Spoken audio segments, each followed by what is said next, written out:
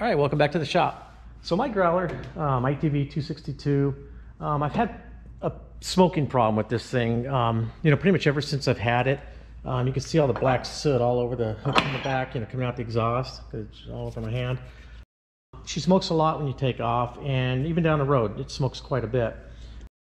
In a previous video, I did a whole video about my transmission controller being bad. So I did a video, on putting this easy TCU in. And that's probably when all my smoking issues started. Or probably started when the transmission computer went bad. That's going to be related. You'll see that in just a few minutes why that's going to be related, or just a second here actually, why that's related to its smoking. So if you've had to change your transmission computer and you have a smoking issue, this video is going to help you a lot. There's also a few other issues where this video should be able to help you a lot. Okay, so basically there is a valve right here that the boost lines for the wastegate valve. So the boost line going to the wastegate valve goes to this valve, and then the other port on this valve goes to right here, to right out of the turbo. So this is boosted air, and it's going to here. There's also two wires going here, and I've tested the voltage, and they're control voltage, so it's not just 24 volt, it's not 12 volt, it was somewhere around 5 volt.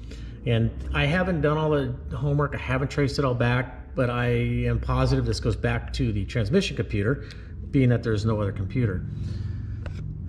So basically what this valve here does, so this engine wants to run 15 psi of boost, optimal, like at its high, at a high power setting. Your turbo should be putting out 15 psi into your intake. But for whatever reason, they want to limit this. And so this valve here, basically, if there's no controls going to it, it's going to let 15 psi, or it's going to let the full psi flow through. So if I have 15 psi of boost in my system, I'm going to be sending 15 psi to my wastegate valve, which is going to open the, kind of a flap inside the turbo. It's going to let exhaust divert out so it doesn't spin the turbo as much, decreasing the boost. For whatever reason, the transmission computer wants to allow it to have more boost. It limits the amount of boost that comes through here, kind of as a regulator. When this thing is signaled, when power is signaled to it, it limits the boost to 7 psi. 7 psi is not enough to open this. I don't know why they did it this way. I have no idea why they didn't just put a wastegate valve here that's just metered at it. But for some reason, they wanted to be able to drop the boost. So maybe when you come off the throttle, or maybe when it's in between shifts, they want it to come off the boost so that you don't have a bunch of boost buildup, into your intake. Kind of like when you have a car with a mechanic or with a manual trans. Like I've got a Ford Focus ST. Whenever you let off the throttle, you hear the wastegate open and let's boost out. And for whatever reason, they want to be able to do that. So basically, that's what that controller is doing. So being that I don't have a transmission computer, the stock transmission computer anymore, this wire is going to nothing. It just goes to the end of that cannon plug, and that's it, where the tranny computer used to be. So that is why my engine was smoking. I was just getting full force boost to it all the time. I even tried, just trying stuff. I took the line off the wastegate valve, hooked it right to the intake. Just like, I'll talk about later, like on a Caterpillar C15 engine, a lot of the Caterpillar engines will do the same thing. It's direct. So you're allowed whatever the boost is, I think it's 15 psi. That's when this will open up. And then, as soon as your boost decreases, it closes back up, and it keeps it at a steady state of 15 psi of boost.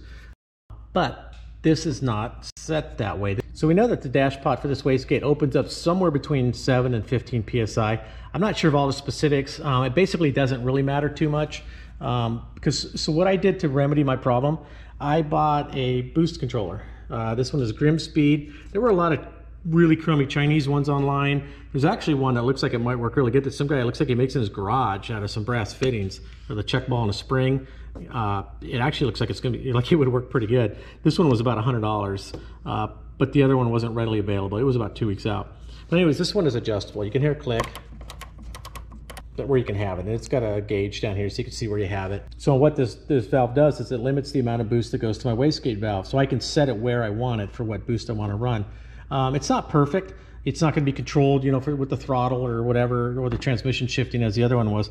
But I hooked this up and I got rid of my smoking. I get a little bit of smoke on acceleration, especially when it's cold. but it is way better. I have a lot more power, and I can really hear the turbo working now. So anyways, that's what I had to do to remedy my problem because of, you know, my transmission computer being changed out. If this valve is bad, you can buy this valve. So I would stick with the stock one if you can. But if you're not able to get this valve for some reason and it goes bad, don't hook the line directly from the wastegate valve to the turbo, you know, thinking you're going to make it work better or whatever. It's not going to help you. It's going to make it worse. If for some reason you can't get this controller to work, you can't get this controller, it's not working for you, this is an option to do something like this, just a boost control regulator. One other important thing is to test your boost. I already started filming on this on how to fix the fuel or how to work on the governor on the injection pump to adjust for smoke, to adjust for power, stuff like that. I'm just putting this in the beginning of the video, and then following is going to be that information on how all that works.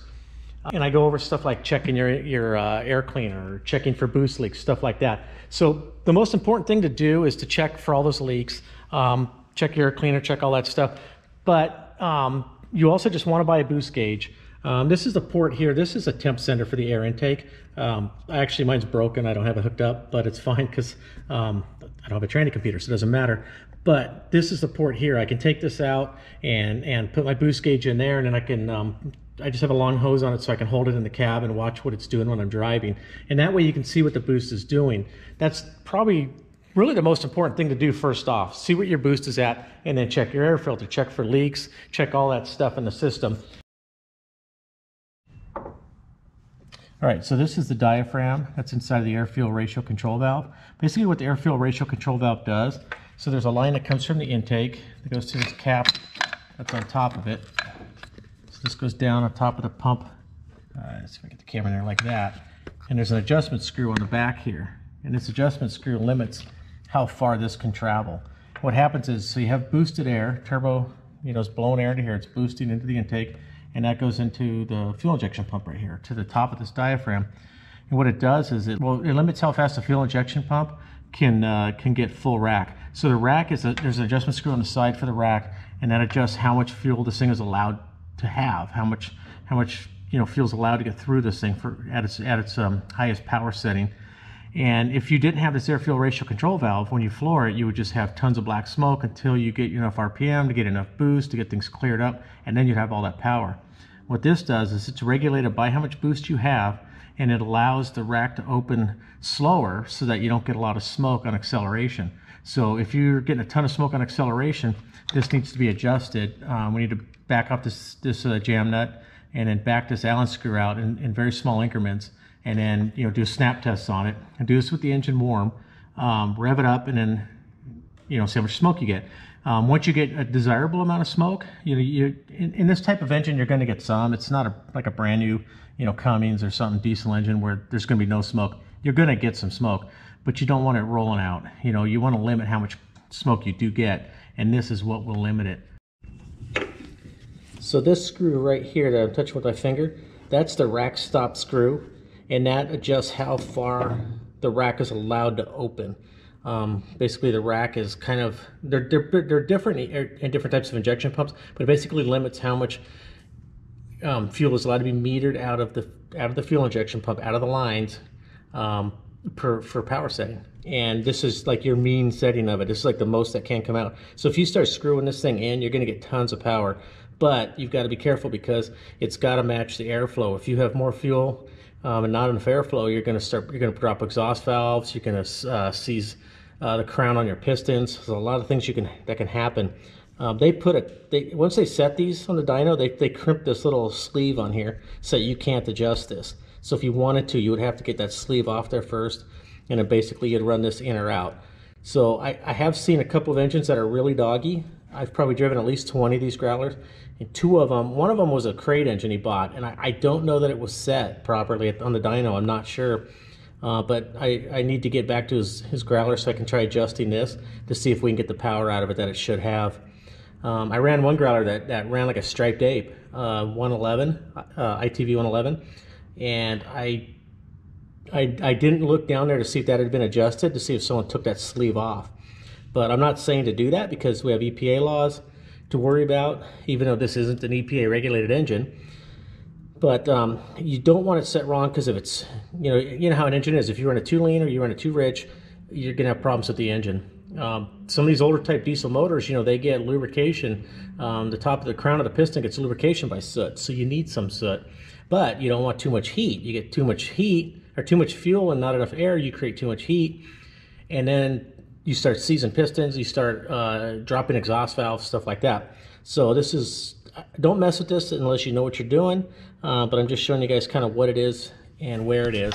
So, once your power is set with that, then you come back here to the air-fuel ratio control and you adjust this to limit how fast the fuel injection pump can come up against the rack setting, basically, so you don't get too much smoke on acceleration.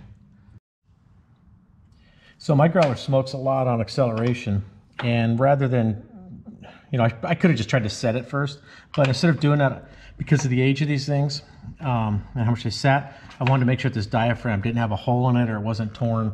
I've seen this a lot on the old Cat engines, the D343s, D346s, the early 3408s, 3412s, the DI motors.